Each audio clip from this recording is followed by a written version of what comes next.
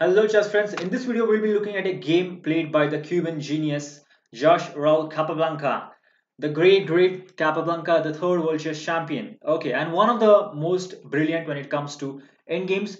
It was because of his games and his play that we have greatly improved our understanding of chess and endgames both in general. So this game was played in 1990. So it was Capablanca versus Conde.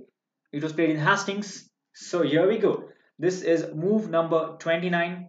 As you can see, Black King has just stepped to the c6 square and now is attacking the knight on d5. From here on, I'll just go ahead and whenever there'll be a critical point in the game, I'll just pause and I'll ask you to find the move and let's see if you can come up with the correct moves. I think this is a very good exercise and can help us a lot.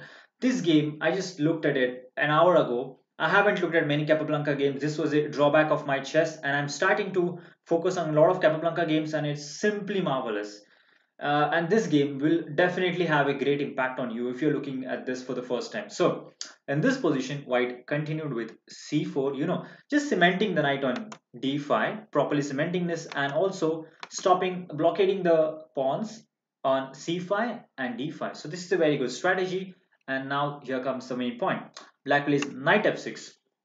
Here comes the first question. Should White, as Capablanca, exchange the knight on f6 or just retreat it back with something like knight e3 maybe or knight c3, or should he just capture? Now this is a decision you have to take.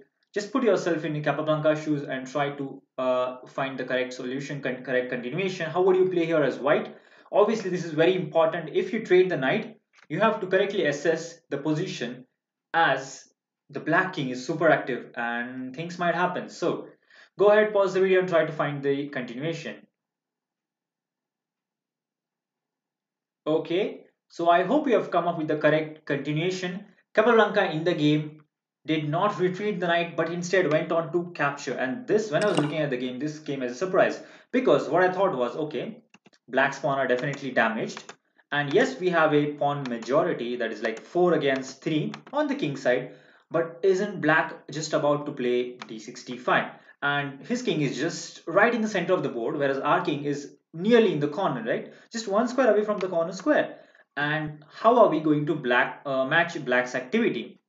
Capablanca has seen something that we haven't, and this is definitely going to teach us a lot of things. So, in this position, after exchanging on f6, he played a4.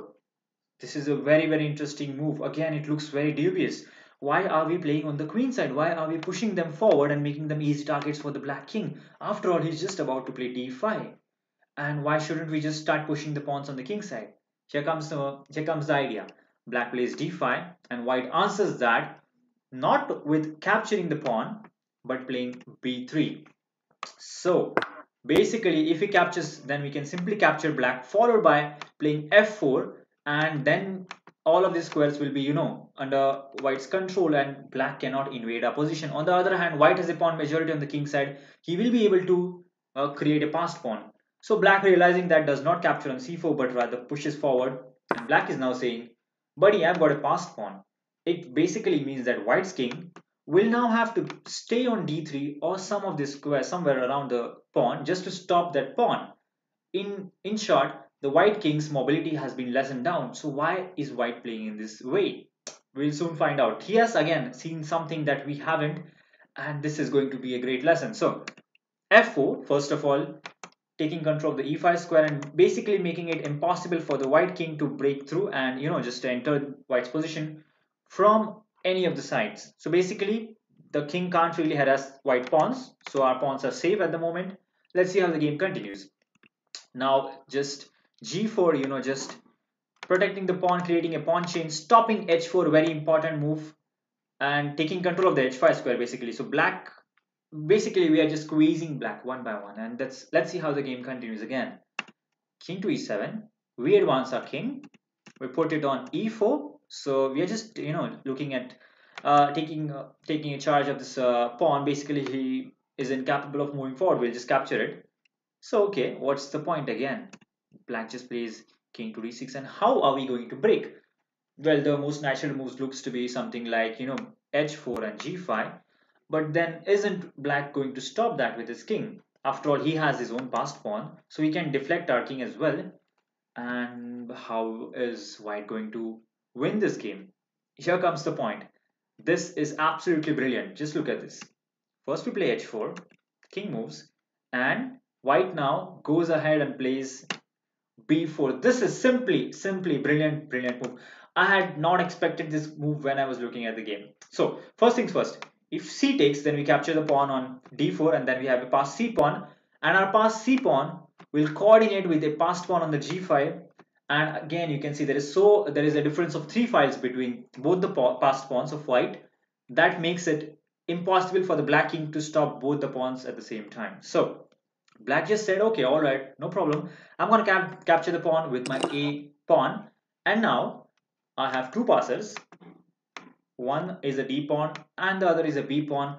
Where is white's play? And this is again very astounding, very surprising play. As I was looking at this, I was really surprised. Why is white playing in this way? The reason is very simple actually. The difference between both the passed one is not very much. It's just one file, right? There is only a gap of one file between both of them, which means that the white king will actually be able to halt both the black pawn.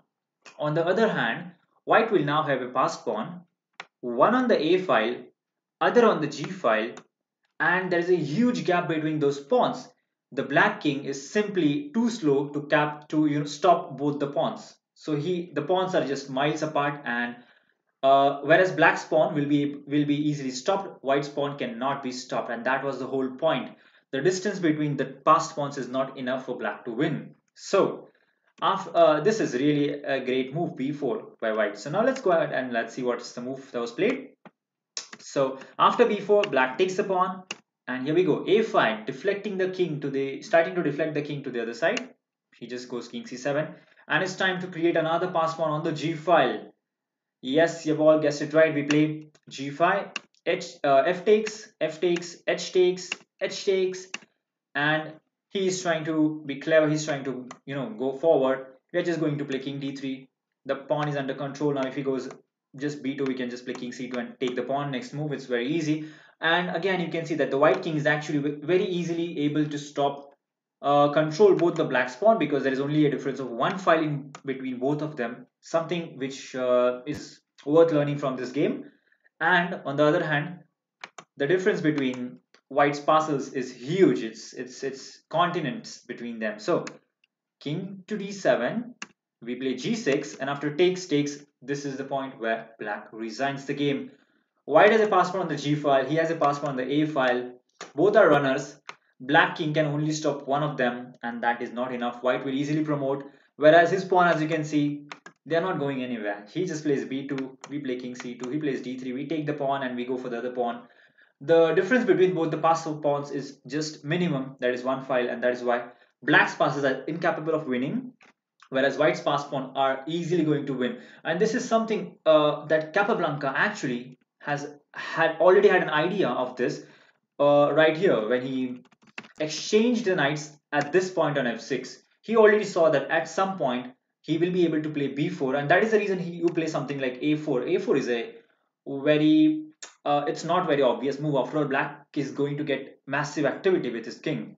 And yeah, this is something which I have learned a lot from this game, and I think I hope you have also learned something out of this game. So we are going to go and look at more Capablanca games. I think this is a great way of learning Endgames and in general the whole game.